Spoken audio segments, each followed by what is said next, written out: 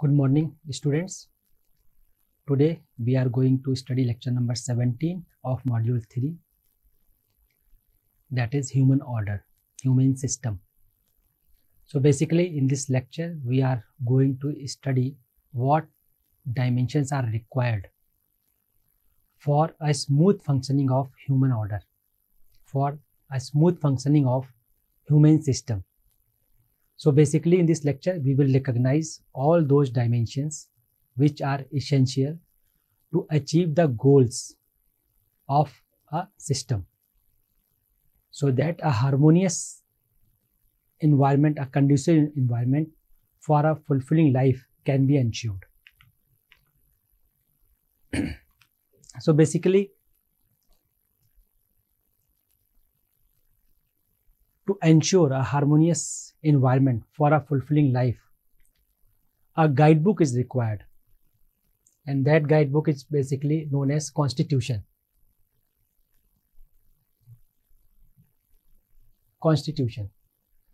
So Constitution or guidebook contains basic principles and guidelines related to human living and his participation in this existence.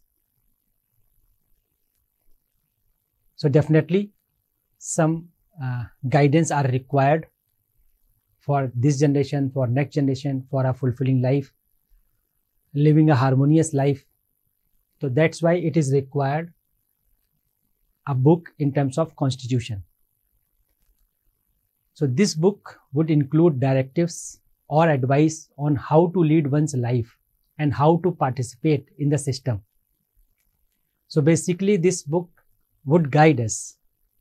So this Constitution would describe how one can live a fulfilling life. So the human order or system and its underlying principle would clearly be explained in this Constitution. And once person follows these guidelines, beginning from one's own family to global family, would be an indicator of the smooth running of the system. So basically we shall now try to find out all those dimensions about individual, family, society, nature, which are needed to achieve this goal, which we must ensure while we live as a human being in the human order. So let's see what dimensions are required. So we are going to talk about education, dimension of education, health, justice, production service, exchange distribution, right utilization, preservation, and dimension of service. So basically we are going to study these 8 dimensions with brief description, and in coming lecture we will elaborate all these dimensions in detail. But in this lecture we are going to give a brief idea about all these 8 dimensions which are required to ensure a human order, a humane system, which are required for a fulfilling life. So keeping this fulfilling life in the center, we are going to study all these 8 dimensions. So let's talk about dimension of education first. So as we are talking the importance of dimension of education from UHV 1, because this dimension plays a very important role in one's life. So whatever is required to get an understanding will be the content of education. If one understands the right, there will be a natural flow of the right idea, right attitude, right behavior, right participation in the system. So that's why dimension of education plays very important role to ensure a fulfilling life, to ensure a conducive structures. So the achievement of education will be to ensure right behavior, work, participation in the whole order, keeping right feeling, understanding in the center. So if dimension of education ensure all these aspects in an individual, it means this dimension is working fine. Ultimately, what would be the outcome of the education? The outcome of education would be in the form of that a student or a person now is able to ensure right feeling, now is able to ensure right work, now is able to ensure justice with everyone. So if you understand right, then there will be a right sense and right thought. Based on this, if we can do the right behavior, do the right business and participate in the right system, we design right technologies, holistic technologies, this will be the achievements of the dimension of education. So when we go to see this education, the person's understanding is the focus point. So basically, through this dimension of education, we are trying to imbibe right understanding, right feeling in one's. The effort to make that understanding is put in the form of dimension of education. So education plays an important role in ensuring human order. Education builds the ability, the competence for right understanding, right thought, and right behavior in every person. It enables one to behave properly with other human beings and work with mutual fulfillment with the rest of nature. And thereby, one can contribute to the human order or system. So the role of education sanskar can be well defined by each of us through proper understanding. So if we see these 8 dimensions, the dimension of education plays very important role. Because what we learn through education, what we understand through education, we spread it through various modes.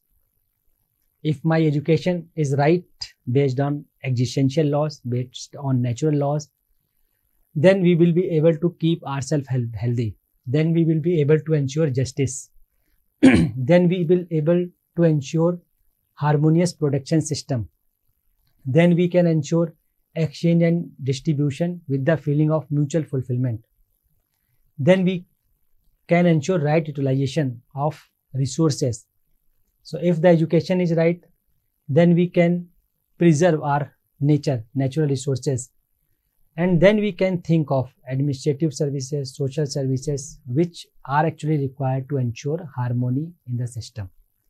So all these dimensions are interconnected, and education, dimension of education plays a key role in ensuring rest of the dimension. So that's why dimension of education are very important in ensuring this human order. Now let's have a brief discussion about health. So dimension of health. What is the achievement of this dimension of health? The achievement of this dimension can be seen in terms of health of the human body. So if we work on the dimension of health with right education, then the outcome will be a healthy body.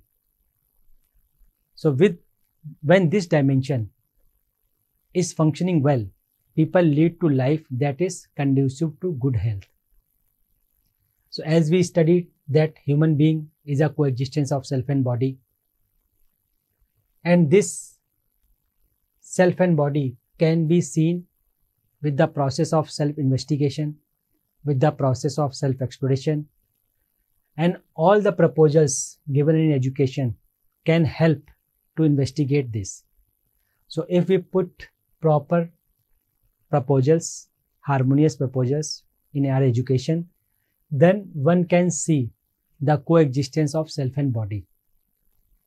And with the feeling of right understanding, with the feeling of Sanyam, one can ensure health of the body.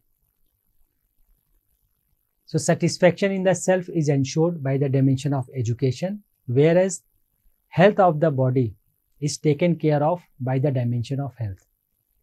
With these 2 dimensions of education and health, every individual can live as a human being and live with fulfillment, mutual fulfillment. So once I am healthy, I can participate at the level of family, I can participate at the level of society. So for a fulfilling life, healthy body and mentally fit person is required. So health of the body and health of the mind is also required for a fulfilling life. So health of the mind can be ensured with right education, with the process of exploration, and health of the body can be ensured with the feeling of Sanyam, with the feeling of right understanding. Now we can briefly talk about justice. So when justice is ensured, trust, fearlessness are established in relationships and also in the society. So when a human being live with a healthy self and healthy body, that ensures fulfillment in relationship with other human being. It means justice is ensured. So once I understand this coexistence through education, once I understand interrelatedness with everyone, when I am able to recognize relationship with others, then with the healthy body, with the help of healthy body, I can participate in those relationships with mutual fulfillment. So justice is ensured. So justice is ensuring recognition of relationships among human beings, its fulfillment through values leading to mutual happiness. So the practice of comprehensively abiding by this is known as system of justice. Therefore, we talk about education and health first, and then we talk about justice. If both the health of the mind and the body are ensured, then we will be able to ensure justice. So justice, health and education in fact are interconnected. In fact, all these dimensions are interconnected. So with proper education, I am able to ensure my health, and with proper state of mind and health, I am able to ensure justice from family to world family order. So these dimensions are required to ensure a human order, ensure a human system. Then let's talk about production and service. So production ensures the physical facilities required for the fulfillment of our physical needs. So what is the production? So when we interact with nature, when we do labor with nature, so some physical resources are produced. This produced is production. And production is required to ensure health of the body. Production is required to ensure feeling of care. Production are required for the smooth functioning of the system.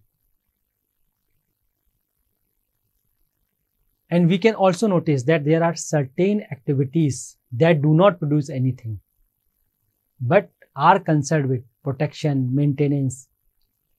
For example, there are many activities that we are preparing, we are washing the clothes. So when we are washing the clothes, there is no production, but maintenance, protection is required. So repair, maintenance of such kind is not directly associated with the manufacturing of any item, but with the protection, maintenance of existing systems, existing items. Because along with manufacturing of new items, there is also a need of protection, maintenance of items that are already produced.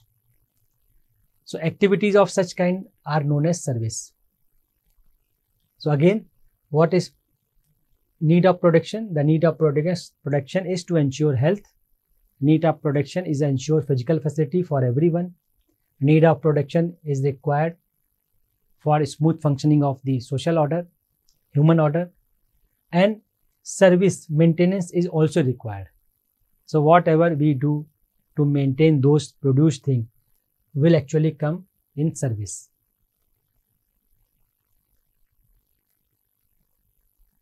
If we talk about service, we can see whatever the system is, in the sense of maintaining the system, whatever is to be ensured, the program is to be planned and implemented.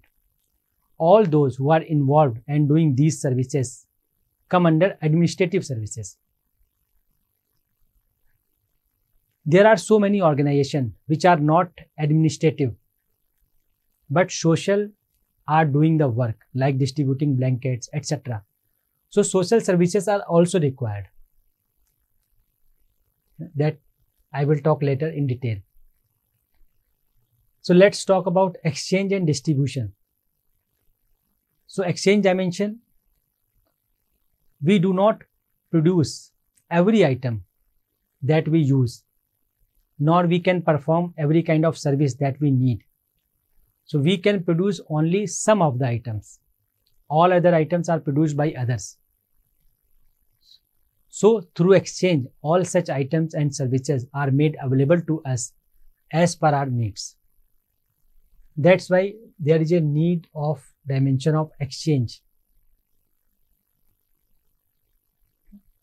Many things are required to run a life, and all those required things we cannot produce at the level of individual. Production can be done at the level of family, at the level of society. So what I produce can exchange with others.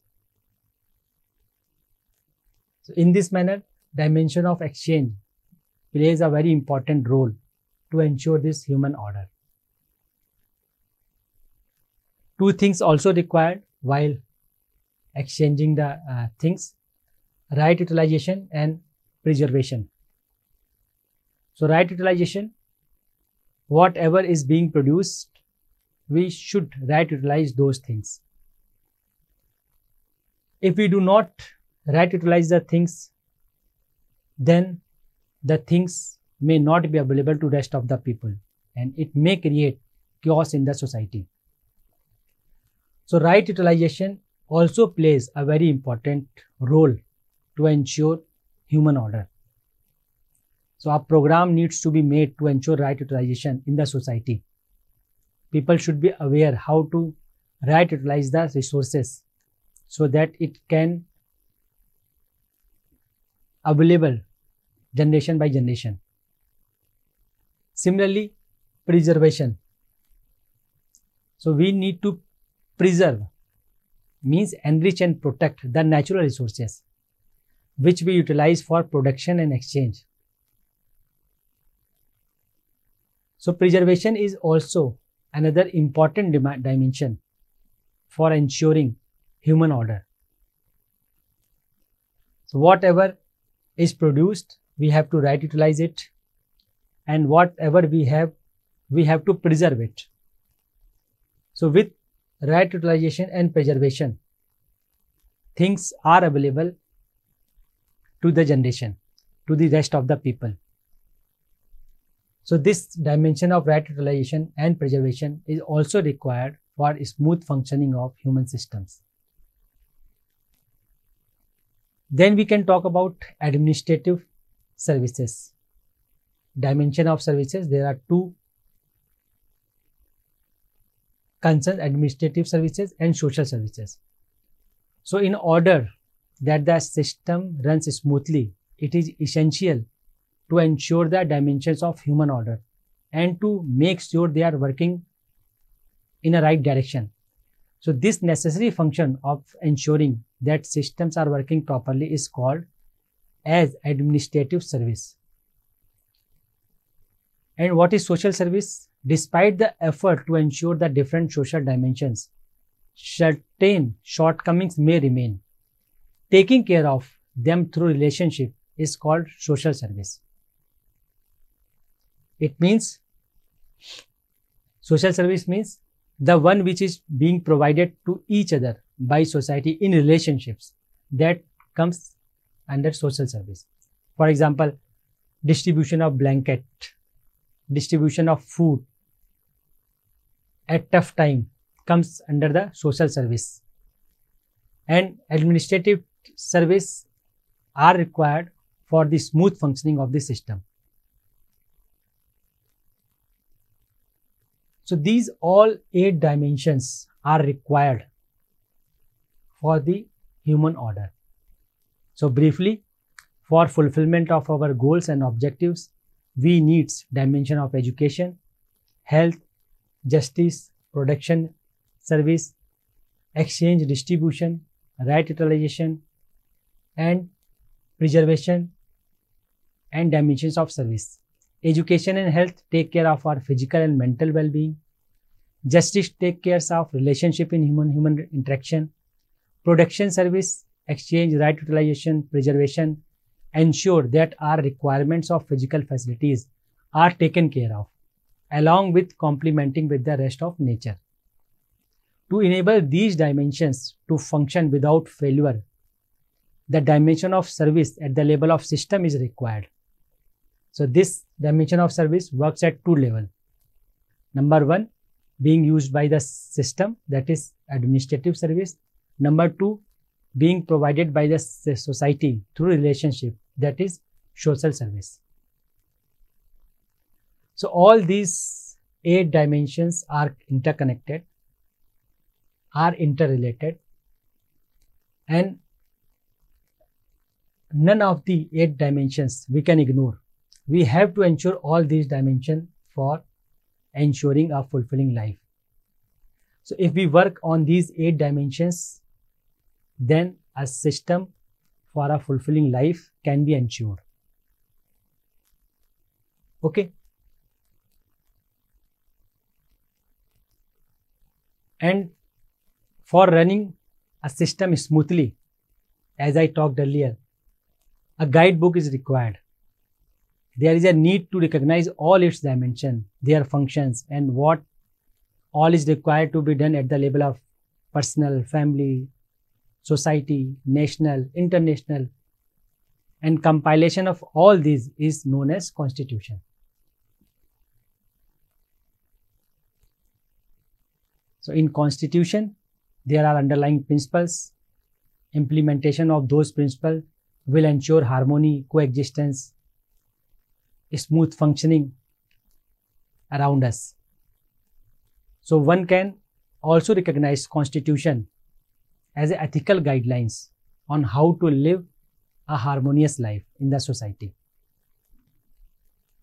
So with this, we can sum up the whole lecture.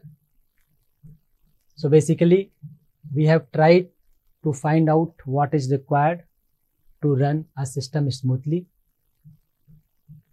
We talked about a guidebook, that is constitution, what should be in constitution, what compilation are required in the constitution for a smooth functioning. Then we talked about 8 dimensions, and we understand the interconnectedness of these dimensions. And it is the role of guidebook, constitution, to implement all these dimensions successfully, so that a system required for a fulfilling life can be ensured. So I hope you have understood all these dimensions and requirement of this guidebook, that is constitution. In coming lectures, we will see all these dimensions in detail. So in coming lecture, we will see the dimension of education in detail, dimension of health, justice, all these dimensions we will see in detail. So it's all about this lecture. Thank you very much. Have a good day. Let's meet in the next lecture. Thank you very much.